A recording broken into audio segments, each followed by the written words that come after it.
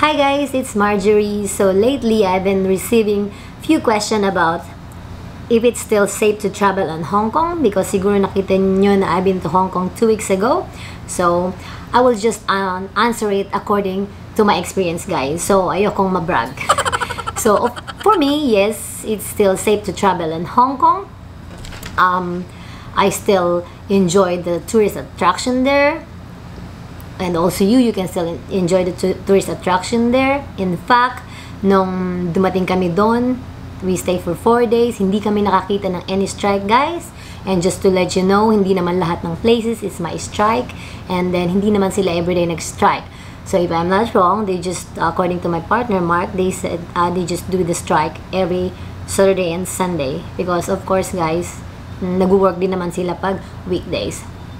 So, ayun, nakita nyo naman siguro sa vlog ko na ang dami rin naming napuntahan. Na-enjoy ko talaga pa rin yung Hong Kong. I have fun. So, yes, for me, I think it's still safe and it's still nice to travel in Hong Kong. So, a little bit of trivia lang, guys. Actually not trivia. So, I think let's just compare it to general situation. Hindi lang yun sa Hong Kong. Let's say, meron tayong mga situation sa buhay natin na medyo not so good. So, why don't we just look on the good side, not on the bad side, just like Hong Kong. So, huwag nating i-focus yung, may strike sa Hong Kong, hindi na siya safe doon. Hindi naman, there's a part of Hong Kong na maayos, safe. Yung mga policemen naman is, they make sure that's still safe there, especially in the airport. You don't need to worry, guys. So, ayun. So, nakita nyo naman siguro sa vlog ko na talagang I still have fun. I think I said it second time. So, ayun guys, before you get bored to this situation, talking of me. So, just like my vlog, I show that Hong Kong is still a friendly place to be. So, here's the part 3 of my short stay in Hong Kong. Enjoy!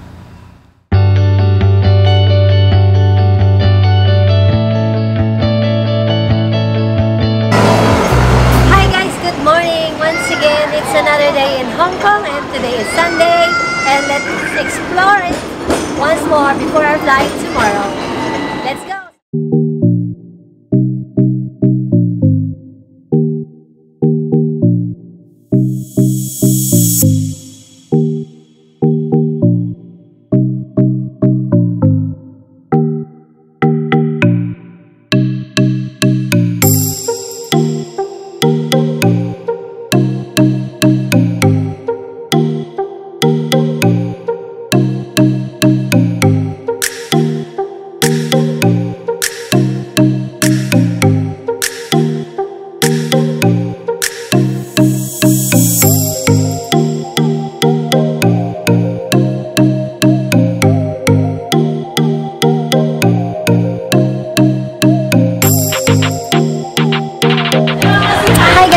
So, papunta na kami ngayon sa ferry to go some island. So, as you can see, it's Sunday today, so masyadong busy kasi maraming Pilipina. So, they all look also happy. So, come with us, guys!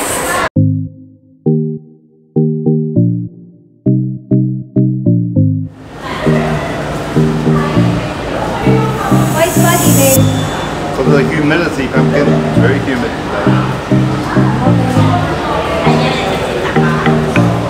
See guys, it's very fun.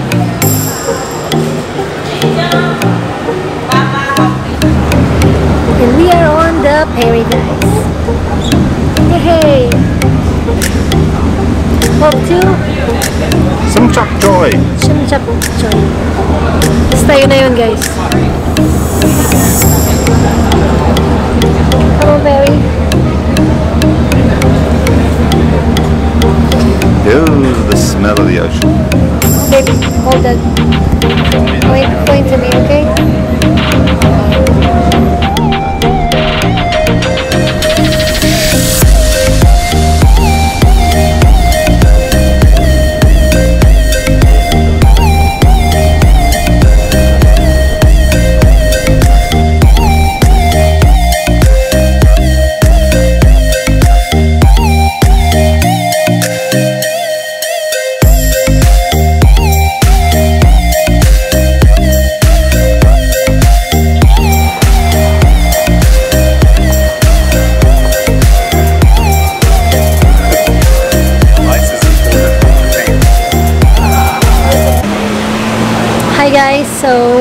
trying this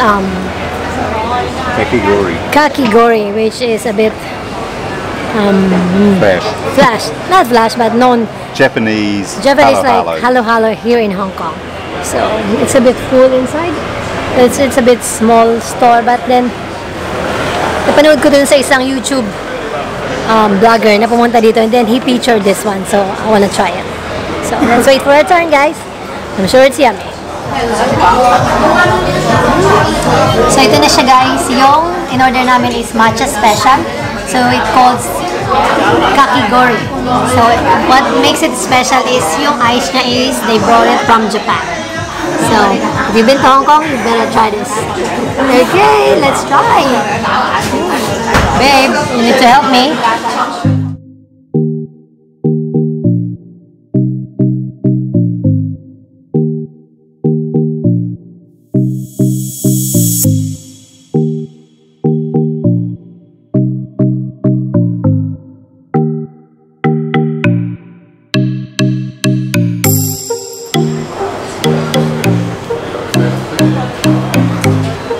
Dinner time at Din Tai Fung. Yep. Okay, oh my god.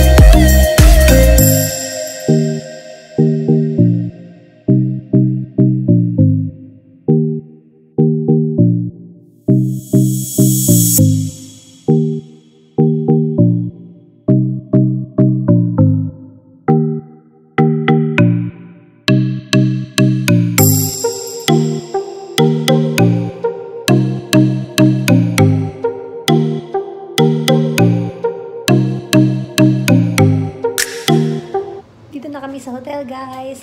So time to pack our bags because tomorrow we are off to Philippines. Yay! So it's been 3 months since the last time na umuwi ako ng Philippines because I'm in Australia. So it's another 1 month vacation, or just 3 weeks vacation before I go back again to Australia. So let's go, let's pack our bags. Yay! Good morning, guys, and that's it. Our 4 days done here in Hong Kong, so time to go to the airport and time to go to Philippines for a couple of weeks.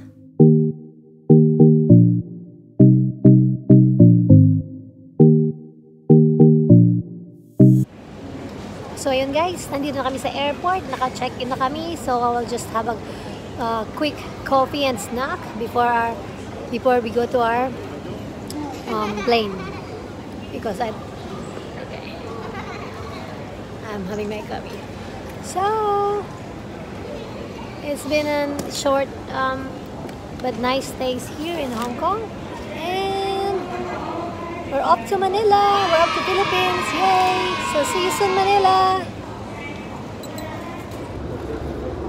Yay! Off to our plane now, guys. So thank you all, guys, for watching. Thank you for all the support, and